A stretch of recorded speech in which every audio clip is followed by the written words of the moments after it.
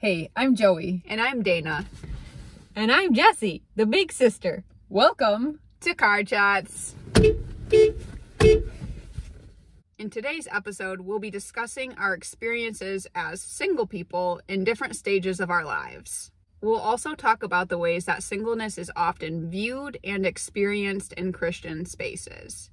Let's start with an overview of our singleness. I'll start because I have the least amount of singleness and therefore the least amount to say. Unfortunately, I was in a closeted relationship for almost 5 years in which I was presenting to the world as single, but was very much not a single person.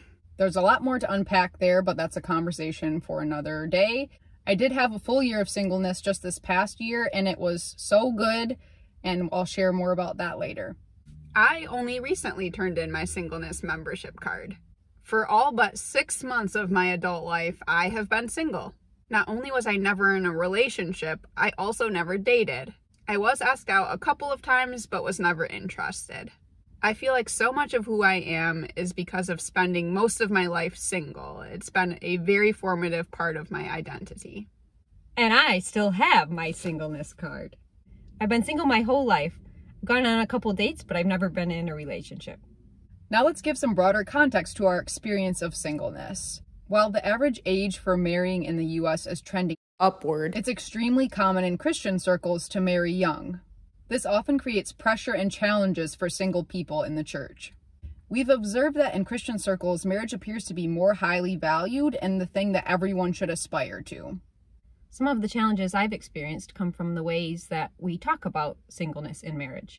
Especially once you're out of high school, people will ask if you're in a relationship or if you've met anyone. This is not inherently a bad thing to ask about.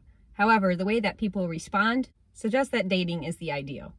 For example, people say things like, "Don't worry, there's still plenty of time," or "There's someone out there for you." These messages clearly tell us that being single is a sad, negative, or undesirable thing. Singleness should absolutely be as temporary as possible. Being single can make it somewhat difficult to fit in different situations, including at church. In my experience, many young people church hop or attend churches infrequently until they get married. At that time, they may settle at one church. What this can mean for single people is that they may be one of the only unpartnered people in a community. Again, this isn't inherently a bad thing, but without intentional inclusive efforts, it can create feelings of unbelonging. I was in a small group of great people, but they were all slightly older than me and were married, so it made it difficult sometimes to participate in conversations about their kids, their marriages, how they met, and generally about their experience being a couple. A funny example of the pressure to be dating in the church is that anytime one of us were to bring a male friend or even family member, other people from church would ask us or our parents if we were dating them. Did you bring someone special today? And they would be very excited until we told them, no, that was not our date. That was our cousin. There seems to be a misconception about singleness, which is that you're not a full adult when you're single. Your life should progress in this order: singleness, casual dating, serious dating, and marriage. These relationship statuses are basically viewed as levels up in adulthood. Our society struggles to see single people as their own full-grown adults. Because this is such a common and embedded belief in our society, we internalize it too to some degree. When people, especially in the past, would ask me about dating, it could cause me to feel embarrassed, even though I enjoy being single most of the time. Fortunately, I'm at a point now where I don't care. Woo! Just as marriage has many difficulties, being single has some difficulties too. One of these challenges is experiencing times where you feel lonely. This is partly due to the pressure to date or marry. Also, because people who are dating or married often hang out together, this can leave people who are single feeling left out. That's so true. And I can speak for both Jessie and I that something that was extremely helpful was that we both had good, supportive groups of friends, many of whom were also single. That normalization of singleness did help us to have good community. But at the same time, I can definitely also say that there were times I questioned and thought that maybe there was something about me that made me a little bit less desirable since I wasn't being pursued romantically. You can get to an unhealthy place of attributing your singleness to something internal, which causes a lot of self-doubt and negative self-talk. We know that for some people, especially women, this can even lead to feelings of failure. There is a lot of societal pressure to partner, and there's a lot of pressure to marry and have children. All of us have had friends who have experienced direct pressure from close relatives or other friends in regards to marrying or having kids. That can cause a lot of undue stress. So now that we've talked about some of the challenges of being single, we're going to talk about some of the joys of being single, and there are many. I'm happy to report that I've greatly enjoyed life as a single person. I've had so much more time and energy to pour into other relationships, like with my family, my friends, and my students and their families. Similarly, I have the time and energy to put into valuable work and times of volunteering that people in relationships might not have as much time to do. So being single affords lots of amazing opportunities.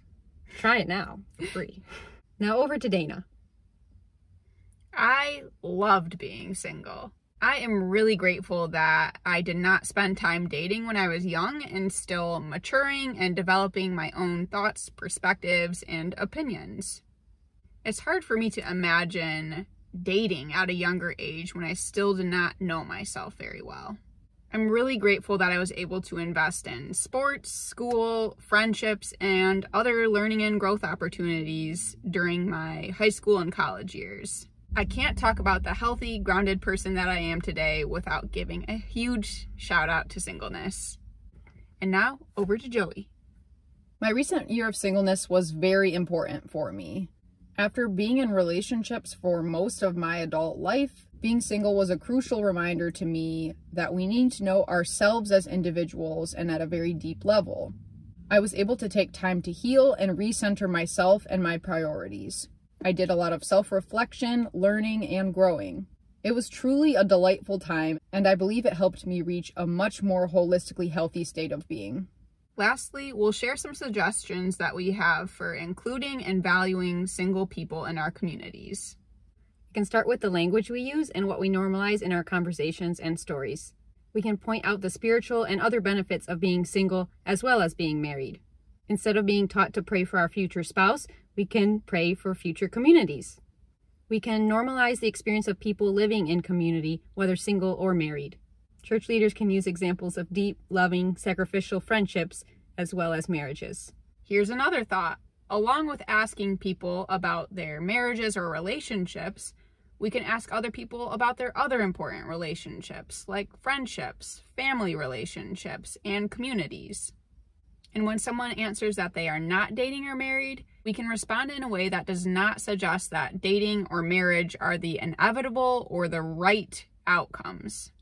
Instead of saying, you'll find someone, or even enjoy this time of singleness, we can instead respond by just asking about those other meaningful relationships. Let's avoid phrases that assume people are going to get married, like when you start dating, or when you get married, or your future spouse. Let's also avoid things like your better half, which indicates that single people are a worse half. Or other half, which assumes that you're half a person until you start dating or get married. We're all whole people, y'all. We can help single people to build community. One way to do this in the church and other community spaces is by having groups that are intergenerational so that there are people at multiple stages of life and relationship. This way, we're all learning from one another's experiences and not making anyone feel that they're left out of the norm. This is a benefit for everyone. In summary, singleness is awesome. Even though our society and culture try to minimize the value of singleness, it is an invaluable and beautiful way of existing in our world. And on that note, buckle up.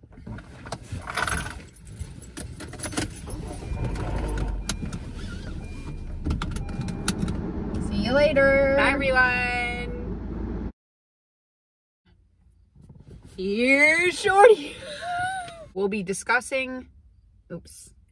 We'll be discussing... This often creates pressure and... Singleness. I didn't say that right. You don't have to whisper, it's okay. I looked down.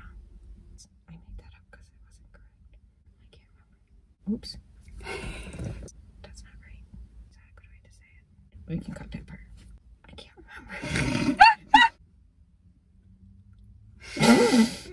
No, you looked up over your glasses. Oh, Sorry. my hip! Cramped. Huh? Knowing people. What? Lol. Ah! Or even. Or.